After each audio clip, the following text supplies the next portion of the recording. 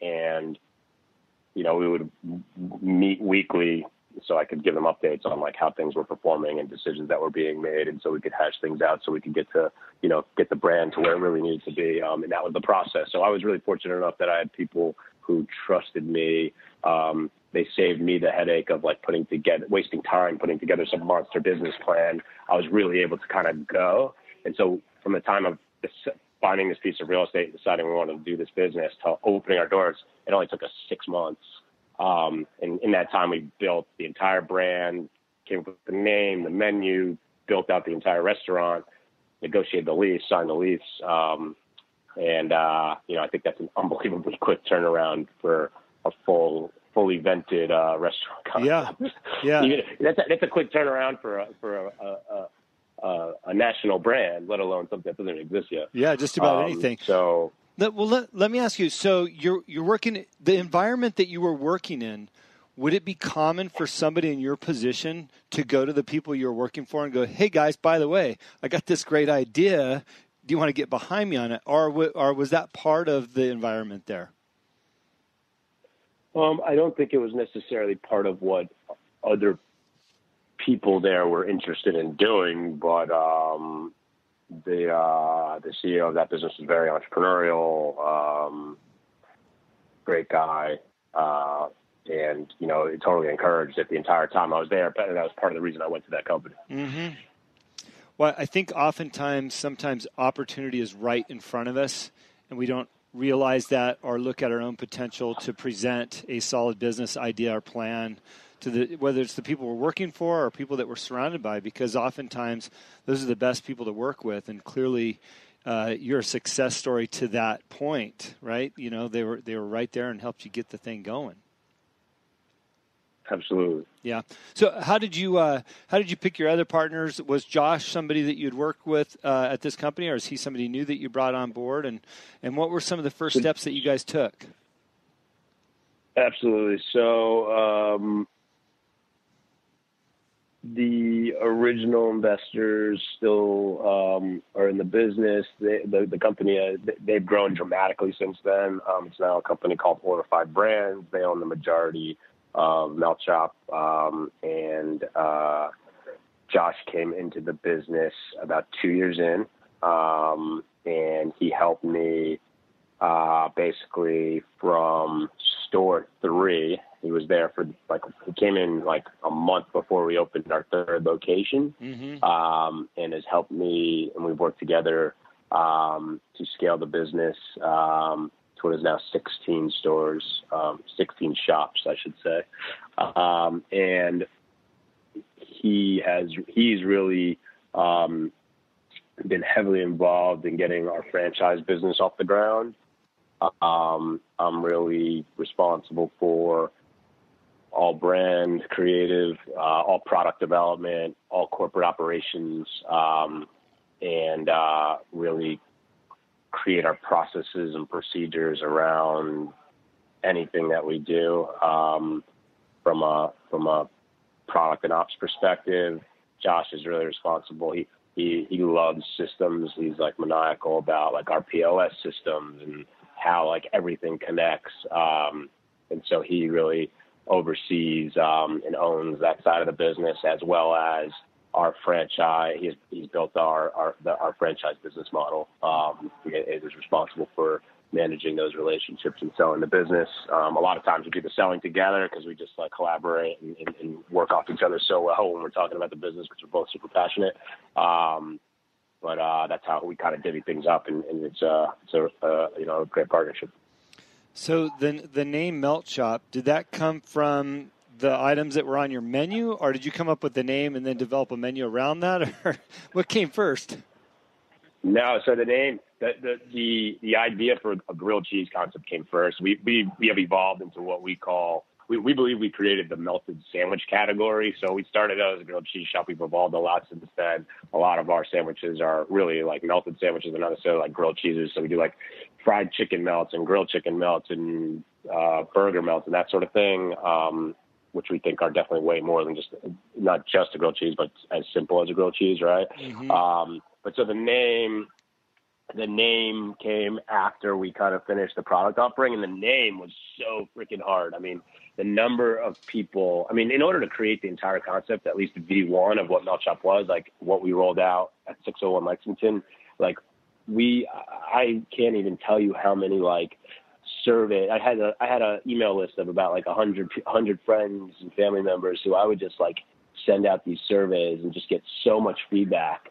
And that was so helpful for me during the process. Like, and then when we were doing like recipe R&D, I'd bring them all over and have them like test everything and give me feedback. And then when I was trying to figure out, it's like, all right, grilled cheese, it's something that's hard.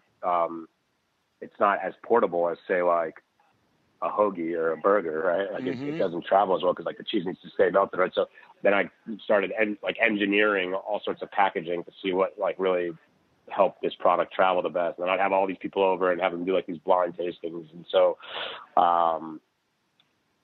yeah, I'm going on a little bit of a tangent here, but I think we got a ton of feedback when we were first kicking this thing off.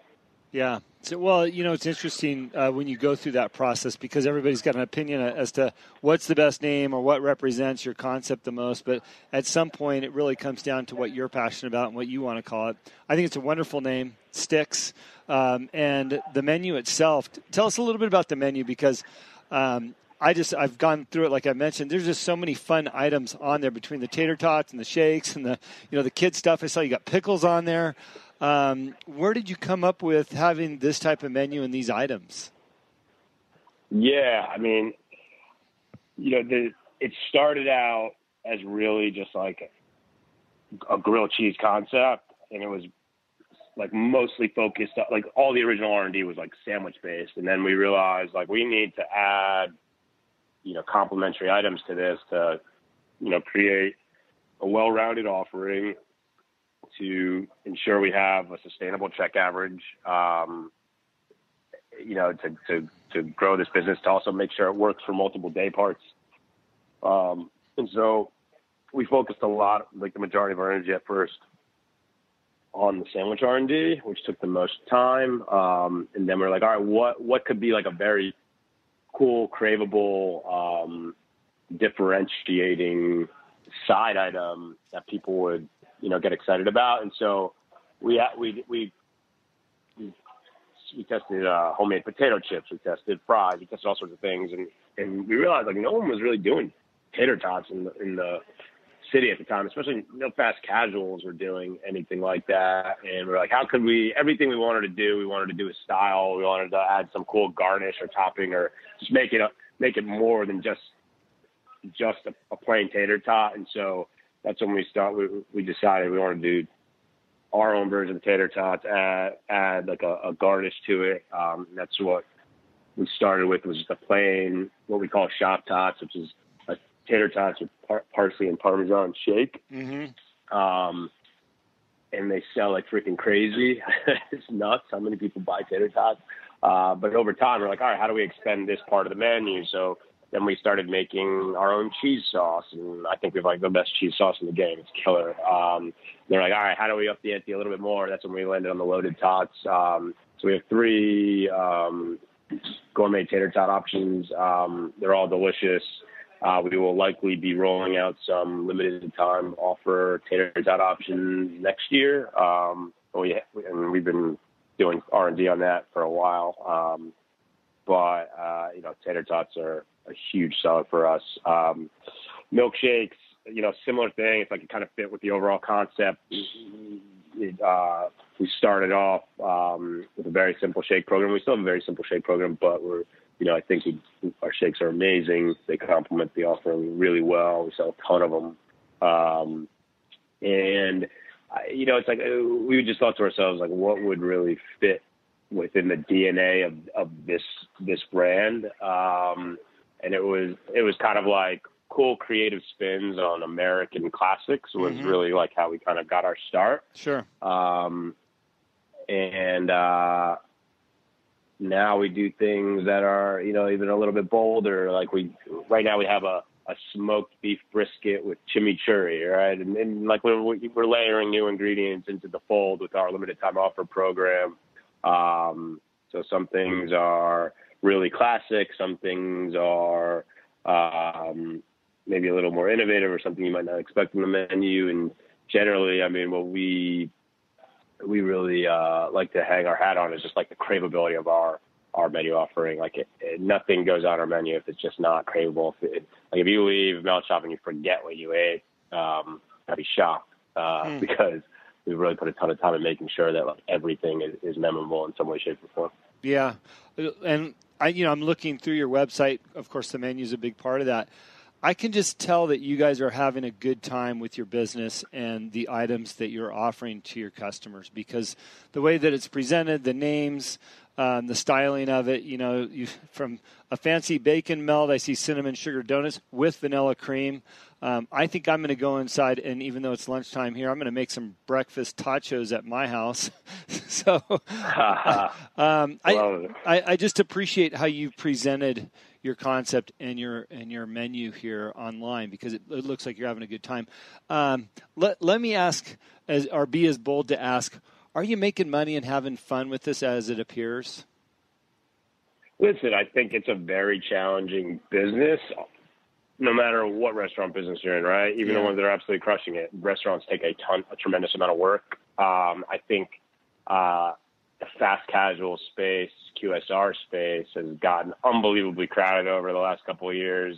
I think the continuous increases in labor costs over the last couple of years have been, very challenging to handle, especially in markets like Manhattan, where you have really high rents, and now you have,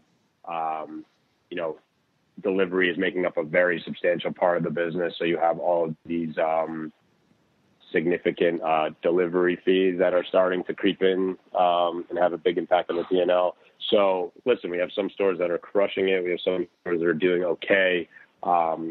We never stop having fun in terms of just like the brand is fun. Like our mission is to bring people joy.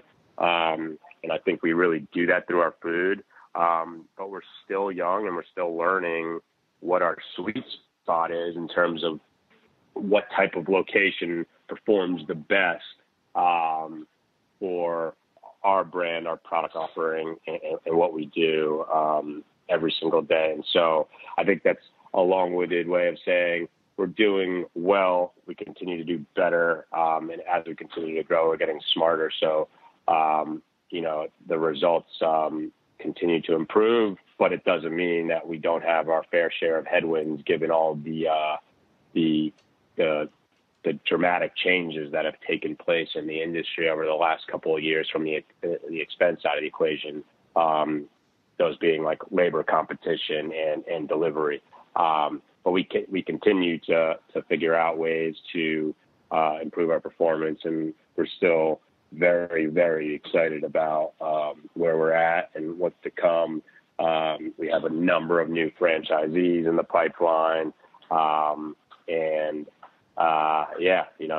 things are going well. How do the franchisees or the prospective franchisees receive you? I mean, obviously you're a younger person. You've got a successful opportunity for them, and I would imagine that people that are interested in buying a franchise have been in the restaurant business and or have some experience, and all of a sudden they're like, wow, a young guy here running this company with this great idea. Has the relationships been well, or has it been tough for you? How does that go? I mean, we have really strong relationships with our first handful of franchisees. We've yet to have a bad relationship with any franchisee, which is great. I think they like how differentiated our product is. They like how cool our brand is. They like the fact that Josh and I are so passionate. They like the fact that, our stores have multiple day part potential and low cost to build and work well in a number of different footprints. They like the fact that we're very collaborative and want franchisees to contribute to new ideas and innovation. I think one might view the fact that we're young and up and coming as a deterrent. And some of those potential franchisees might not be the right fit for our brand right now. That said, a lot of people like have